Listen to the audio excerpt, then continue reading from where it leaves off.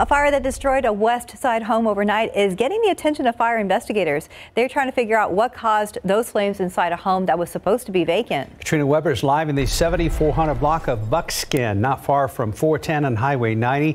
Katrina, you mentioned earlier the owner of the home was worried about some pets. Any sign of those animals?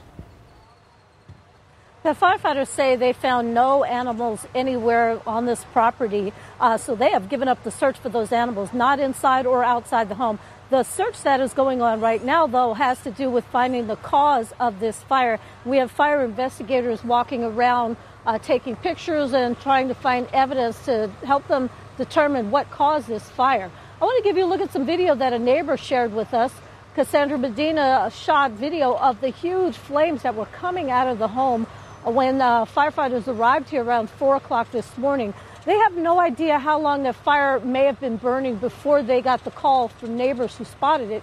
But it did move very quickly through the home, got up into the attic, and destroyed at least half of the house.